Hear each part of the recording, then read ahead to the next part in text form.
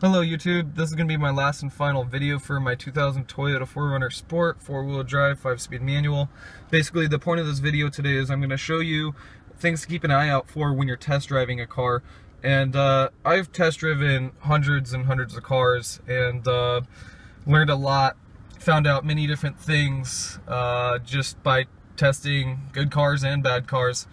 So I wanted to give you some pointers here, and basically first thing, when you start the car, just keep an eye on the gauges, you know, the temperature gauge, the RPM, the miles per hour, even the gas gauge. Sometimes the gas gauges can be broken, you know, if the RPMs are going up and down like that. It could be an idle control issue even. So you're also going to want to put your hand on the steering wheel, and you want to feel how much feedback you're getting from the motor idling. If it's idling rough, you're gonna feel a lot of vibration in the steering wheel. Like my truck right now, I feel nearly no vibration whatsoever. So it's idling great. However, I do have a check engine light on my truck, which is not really an issue right now because I'm about to get that fixed soon. So, but you know, if you're buying a car and you see a check engine light, you're gonna want to have that checked out diagnostically with an OBD2 if you have one or know somebody that can do it for you. Because that's of concern when you're spending thousands of dollars on a car. Alright, so, you know, this is a manual, obviously, so you want to make sure that, you know, you push in the clutch and you feel each gear individually. Just put it into each gear, and even put it into reverse. Let's see here. Whoops. Sometimes you have to do that with the Toyota transmissions there. Alright, and, so the next thing we'll do is we're gonna go give it a drive, and keep an eye on the gauges on the dashboard.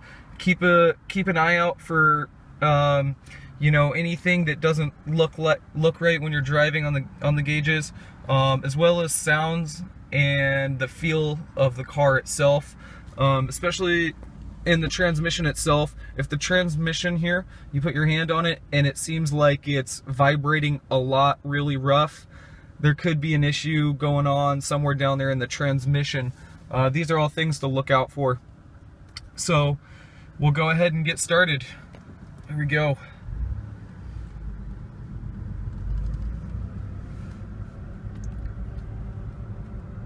Alrighty.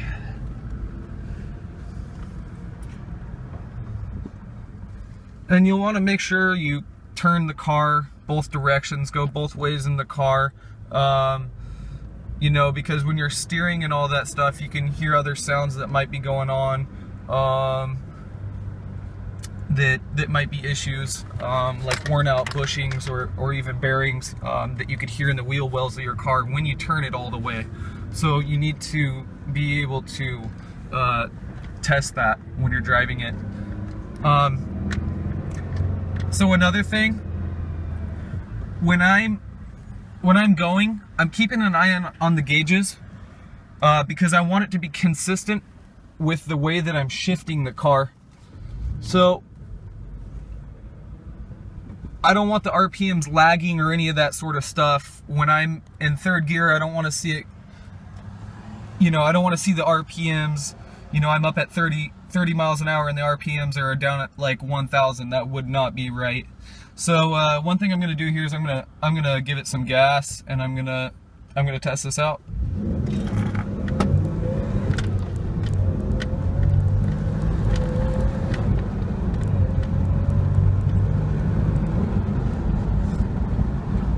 All right, so you want to take it up to at least like 60 miles an hour. I didn't have too much space here.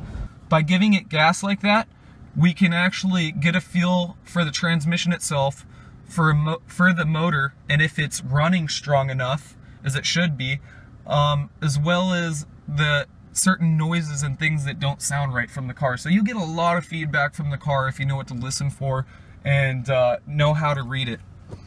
So the next thing I would do here is I'm gonna test the brakes, because you want to take this thing up to like 30 miles an hour at least and slam on the brakes. I feel like I got 3 arms, one on the stick shift and the steering wheel and for the phone. All right.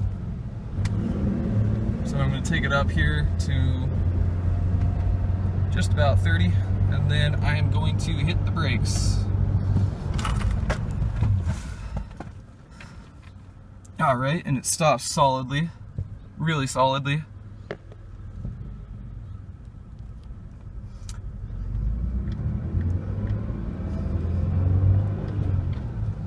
Just keep listening to sounds on the car, just anything. When you're shifting, you want to take this on a good run. You want to test drive the car for at least 15 minutes because it will give you a really good idea of what's going on. Sometimes people get excited, test drive it really quick, and you're missing stuff. You're missing stuff.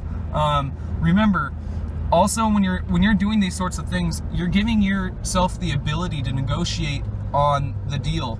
So that is, I mean, that should be key to you, especially when you're spending lots of money. And you, of course, want to make sure that you're getting a good car and all that stuff. Yeah, that will be it for this one. So until next time, folks, take care.